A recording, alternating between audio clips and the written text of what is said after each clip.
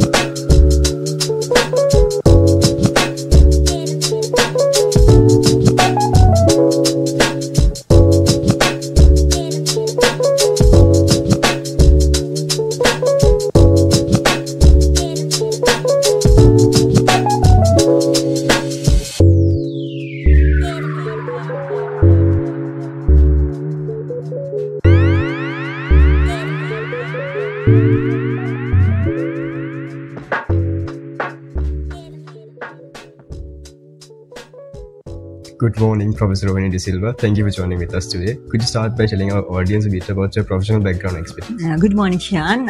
As you are asking a professional background, I'd like to start this discussion with my tertiary education. So I graduated from the Colombo University with first class honors in chemistry, and then I proceeded to do my Ph.D. at the University of Cambridge in England. And during my Ph.D., I pursued my research work on Organometallic Chemistry and Catalysis, and there I obtained a sound knowledge in advanced techniques available for synthetic chemistry and also advanced spectroscopic methods available to detect molecules, and also single X-ray crystallographic analysis. So those are the kind of skills that I have developed during my PhD work. And then after completing my PhD studies, I just came back to Sri Lanka because we were probationary lecturers at the Department of Chemistry. And then I served the university again for 7 years. And then after that one, I got an opportunity to go to America, to USA, to do my postdoctoral research. And there I was very privileged and honored to work at the Center for Advanced Microstructures and Devices as a research fellow. And that's affiliated to the Louisiana State University in America. So we were there for 2 years. And there I exposed myself to advanced materials. It's just basically the materials and all these high-tech characterization techniques of materials. And also, particularly, I got myself exposed to nanotechnology and nanoscience. And because I exposed to many various fields in research in chemistry, so my current research, it just covers a broad spectrum of advanced materials. And these advanced materials, there are many applications of these advanced materials, and namely, to name few of them, there are advanced materials in water purification, advanced materials in drug delivery and sustained and targeted drug delivery.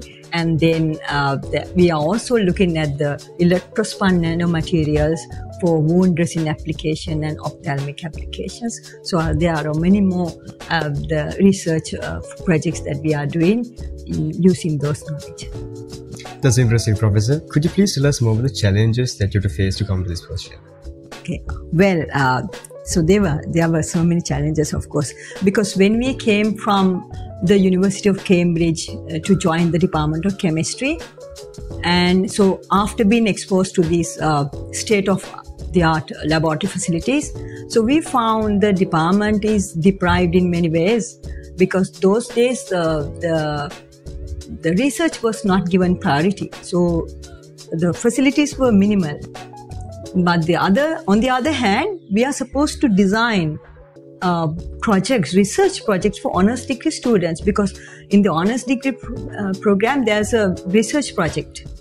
1-year research projects. We are supposed to design that research project with students. So then the challenge is we couldn't do any of the work that we have carried out in our PhD studies here because no facilities are there for us to continue those work. Therefore, we had to adapt ourselves for the facilities available at the department. So we had to go through and find out what are the chemicals available in the department and what are the facilities available in the department, and accordingly we design research projects. And these research projects are basically to provide the necessary skills for those students, to our bonus degree students, to go and excel their career in PhDs. But now that none of these research projects are up to the international standard, so we couldn't publish data. Because if you are a good scientist, you have to publish your work to the international community. That's very important. But so our facilities are not, enough or not up to the standard to publish international journals. So then that was a big challenge for us. So then we found now the facilities are not available to do advanced chemistry projects in the department, but that time the computer facilities were there. The computers were available. So we thought, okay, why not do the reactions inside the computer? That means theoretical chemistry. So we switch on to the computational chemistry there on. And then we managed to publish very good international publication through this computational chemistry research projects. So that is, in time, it's very important to have, not to have facilities in the department, because when there are no facilities, you found there are so many obstacles. Then you try to harness your power within you, you can, and then you try to understand and try to have alternative. So that's again skill development. So everything happens for the best. And then again, so that then after I went to America. So and then after this period, we went to America again to do my postdoctoral research. And then there, of course, I exposed to, as I told you, the nanoscience and nanotechnology. And then I found, when we came from America, we found it is easy to do nanomaterial research. The nanomaterials, in synthesis of nanomaterials, it doesn't require very sophisticated instruments or techniques. So I started nanotechnology and nano research in 2007. And then the challenge, it was even bigger, because we can synthesize materials, but to characterize them, none of the facilities were available in Sri Lanka, within Sri Lanka. No facilities were available to characterize nanomaterials.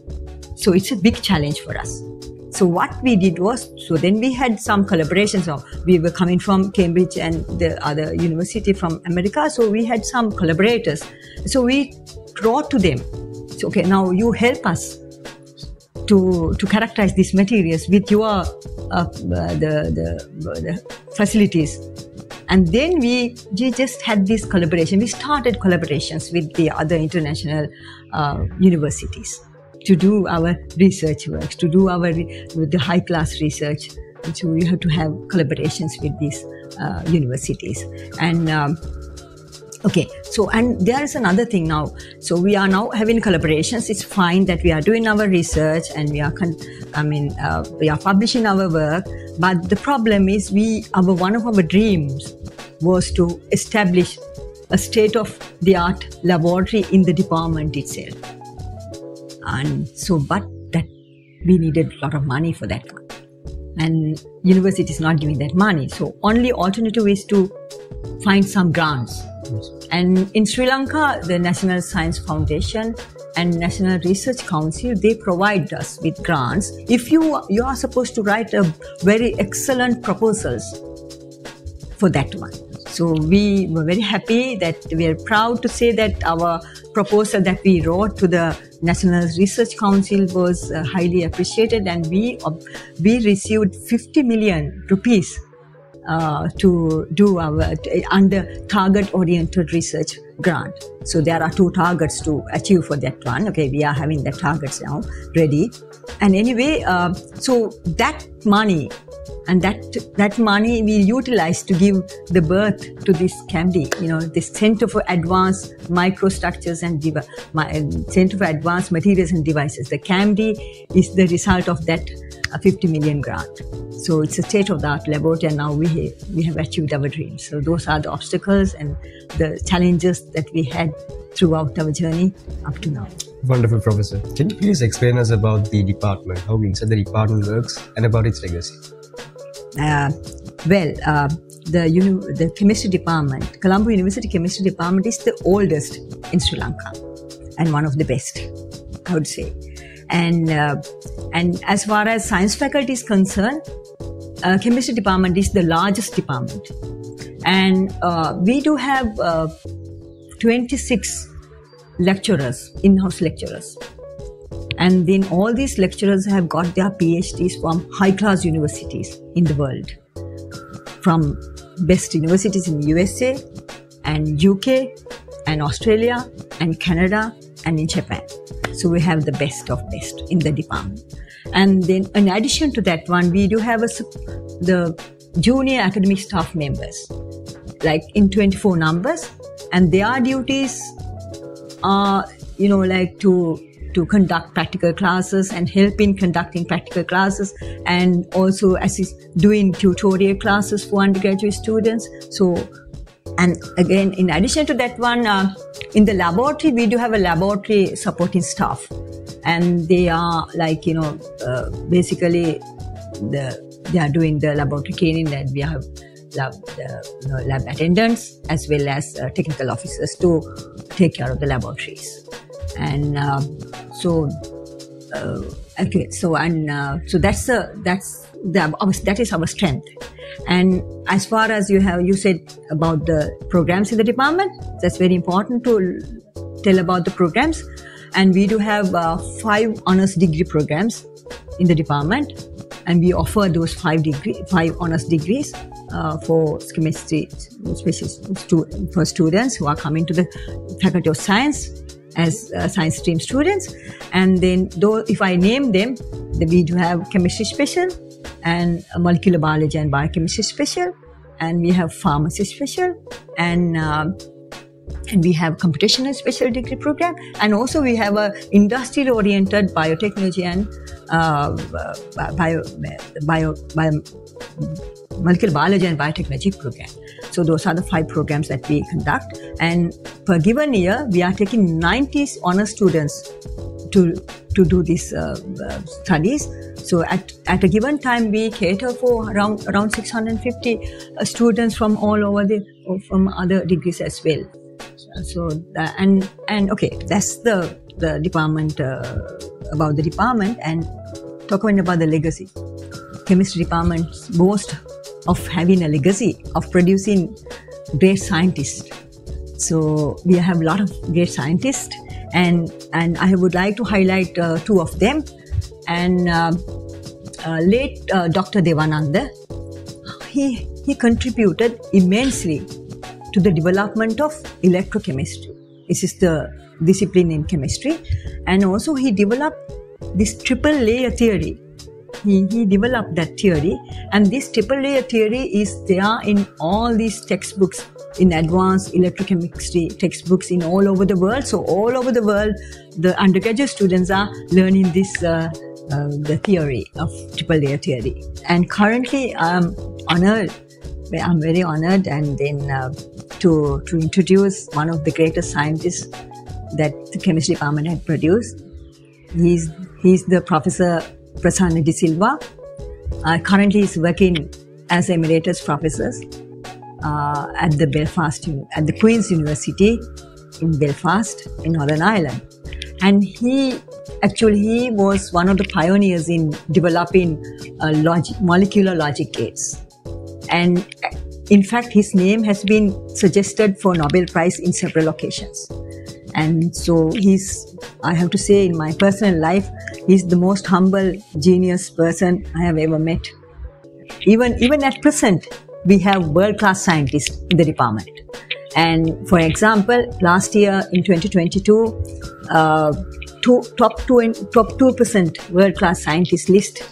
Professor Rohini De Silva was there in the top 2% world-class scientist list. So we are keeping on producing the best and world-class scientists, again and again in the department. That's interesting, Professor. And obviously you have worked at the university for a quite long time. Can you please share some of the experiences and some of the iconic moments that you found during this time? Okay, then. So I have been working at the Department of Chemistry for more than 25 years. And first as an external lecturer, and then as a probationary lecturer, and then as a lecturer, and then as a professor, and now as the head of department. So if I recall my undergraduate memories, because I was in fact an undergraduate student of the same department, and these memories were lovable, and it's really happy to recall those memories, because unlike your time, our time, we didn't have the smartphones with us.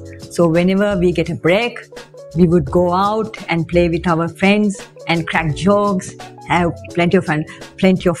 You had plenty of fun, and we got a very nice social interactions. And so it was really, really nice to, to think about those days, good old days. And other thing is, now very important thing happened during my undergraduate career is that I met my lover, my boyfriend, and he's my husband now, and he's the chair professor of the Department of Chemistry, and his name is Professor Rohini De Silva.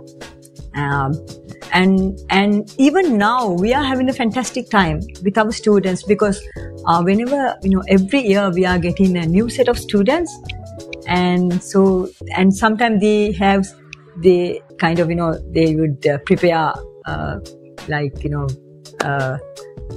surprise birthday parties for us, and we are also having dancing parties with them, like we give graduation parties for them and they give parties for us. So during those times, we used to dance with them, so have fun with them. So every moment in the department is I would like to cherish every moment in the department. I'm still happy, and I'm still having a very nice time in the department.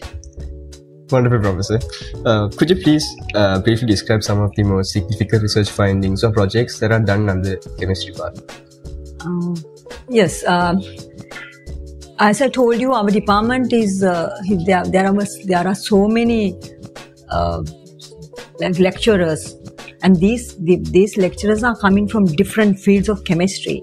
So we do have a great variety of research projects, and this just span across various fields.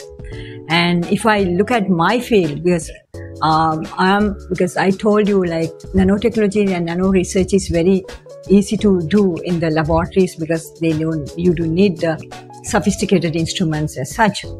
And so this nanomaterials, now our expertise is material sciences. So we synthesize a variety of materials, advanced materials, in various to do various applications. Now, if I name them, we just synthesize advanced materials for water purification, and also we synthesize materials to achieve targeted and sustained drug deliveries.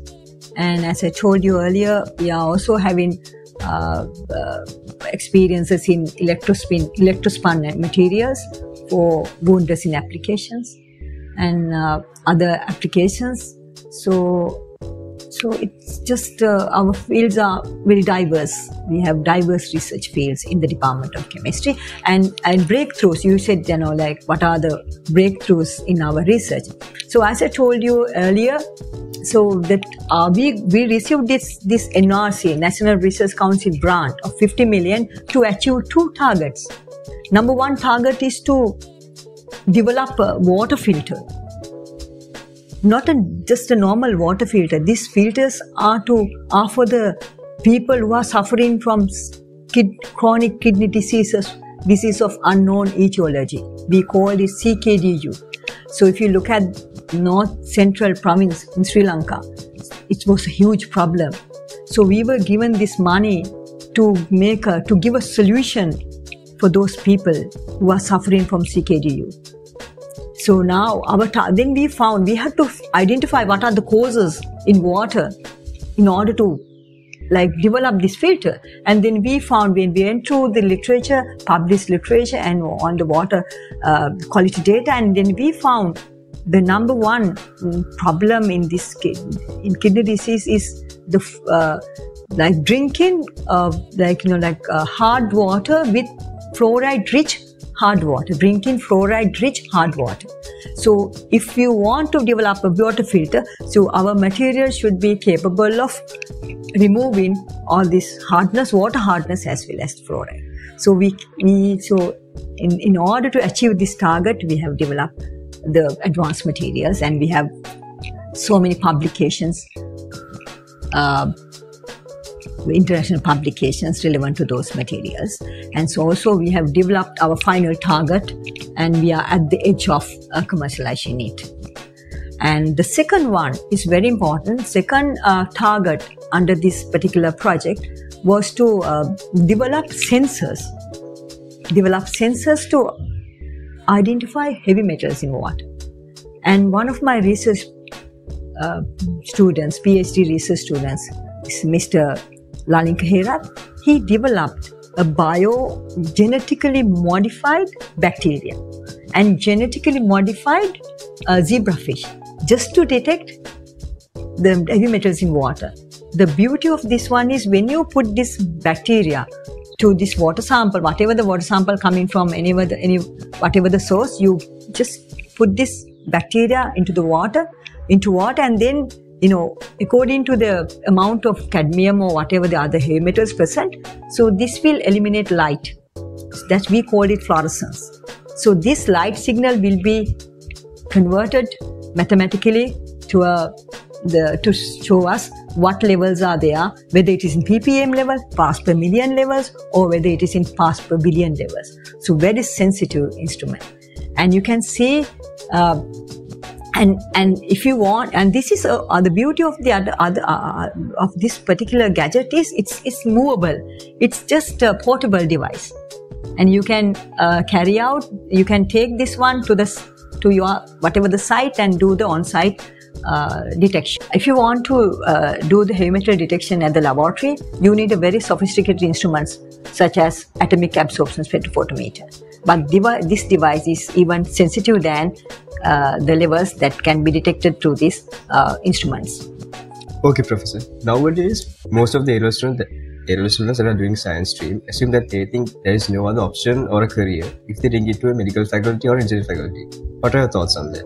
And Professor, what are the facilities provided by the chemistry department on this matter? Okay. Well, Shian, that was a major problem in Sri Lanka, because I think the students are driven by their parents. Parents want to achieve their expectations through students. Because parents know, they think the only possibility is to go to the top of the ladder. If it is a bioscience stream, go to the medical faculty. If it's a mathematics stream, go to the engineering faculty. But you have to know there's plenty of opportunities at the next levels, at the lower levels. So, and because now, so with the emergence of the new technologies such as biotechnology, nanotechnology, artificial intelligence and robotics, these professions will no longer be glamorous, because in next 20 years, world will be a different place. And you have to be extremely smart to face this world. And you have to have a breadth of knowledge in all these fields to overcome and face the challenges with confidence. So when you come to the science faculty, if you look at the science faculty, whatever the degree program, you can see there are plenty of opportunities given in the faculty. For an example, now in the Colombo Chemistry Department, we take 24 students to do chemistry special degree, and these 24 students, they will be studying the theory, chemistry theory, as well as research projects, and during their 4-year career. And so these research projects are in world class, in par with the world class research. So these students will get accepted to all these top class universities in the world. For an example, 2 years back, one of our students was accepted by the MIT, Massachusetts Institute of Technology in USA, and then Oxford and Cambridge and British Columbia, Canada, and University of Michigan State and Ann Arbor, and Chicago University. All these are top 10 universities. So our students will be accepted by all these top class universities because of the knowledge that they gain from the chemistry field. That is as far as chemistry is concerned, but we are having 5 of other special degree programs as well. So most 90% of the students who wants to go abroad can go abroad and study, and in PhD they can do PhDs. After PhDs they can fit into all the various fields in technology, in medicine, in science. So the opportunities are immense. As I mentioned earlier, we have 5 honors degree programs, and these honors degree students will be selected based on their first and secondary results. And so we offer chemistry honors degree program, molecular biology and biochemistry, pharmacy, computational chemistry program, and also if you want to go to industry, we do have industrial oriented biotechnology program as well. So there are 5, and these during their undergraduate the research project, there is a 1-year research project, so they will get exposed to the in-depth knowledge in that particular field. If you look at that, if it is material chemistry, so they have to start from the scratch, bottom up synthesis, and then you have to synthesize the material, and then identify the characterization techniques. And as far as these characterization techniques are concerned, currently we have XRD machines and also XRF machines, and also other facilities are available for characterization techniques. And as well as the physics department, we have the collaborations with the physics department to get the thermogravimetric analysis. So we have a better facilities nowadays to do high-class research in the Department of Chemistry. This year onwards, Department of Chemistry has started an external degree in chemistry. And this is basically for those students who could not get into the university system and who can't get into the university system due to this higher competition. And for this the degree, you need only 3 passes in your A-level. And this is a 3-year degree, but there are so many options if you want to go to the end of the study. That means you can go and do the BSc, the 3-year degree, and there are MSc programs in the Department of Chemistry. And by the time these students are going to pass out, there will be 5 altogether, 5 MSc programs in the Department of Chemistry. So you can fit into one of those MSc programs, and then even go to after MSc you can go and do your PhD if you really want to continue your studies. Thank you so much for the valuable information, Professor. And as the last question, can you give a small advice to the A-level students that are willing to come to this faculty? Sihan, the best advice for a student, for an A-level student, when they come to any university, not only to this university, to any program, you have to remember, you have to do your studies very well, because education is the only way forward. And you have to dedication is very important. Commitment and dedication is extremely important. And remember, whatever you do, you have to be outstanding and excellent.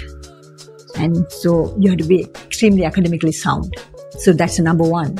So for that, to do that, you have to participate all the lectures, and unless you are sick, you can just come regularly and attend to classes, lectures and practicals regularly, and then try to do your best. That's number 1 advice as far as scholastic activities are concerned. Now, the second one is, if you want this, you have to fill the second half. That is one of the half of your life. The second half is the social skills. it's extremely important to develop these social skills. How to develop these social skills? So in the Colombo University, there are plenty of opportunities to develop the other social skills. Number one is sports.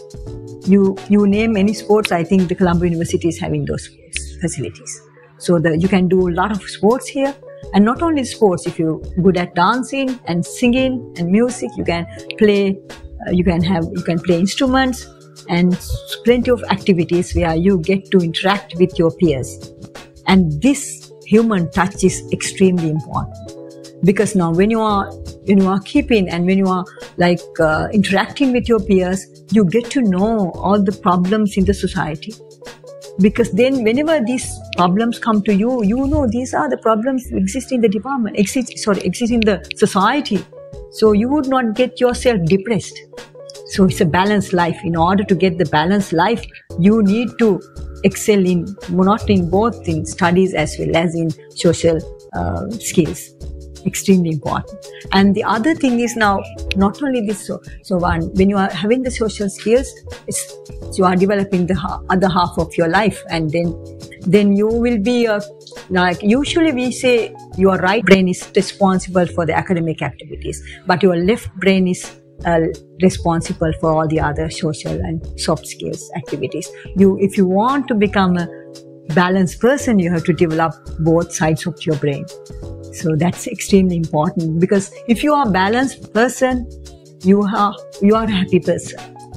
And remember, other thing is now, not only those things, and you have to concentrate and inculcate other good virtues in your life. What are those? Those are the kindness, empathy, and you have to help each other. You have to have that kindness and share your knowledge, share your material, share your money or your food with your friends.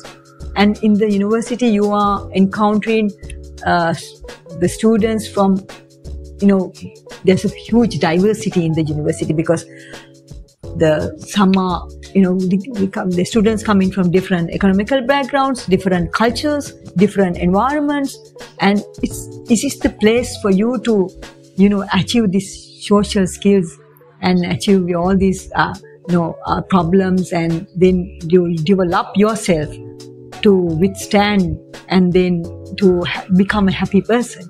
And then also and the other important thing is now, you try to become yourself. Don't try to become someone else, because you have to understand what is the strength within you, and you unleash that strength. Then for that one, you have to understand that one. So then you will not get like these bad qualities like jealousy, hatred, and aversions. These will not be there, and that's very important, because jealousy is the useless exercise.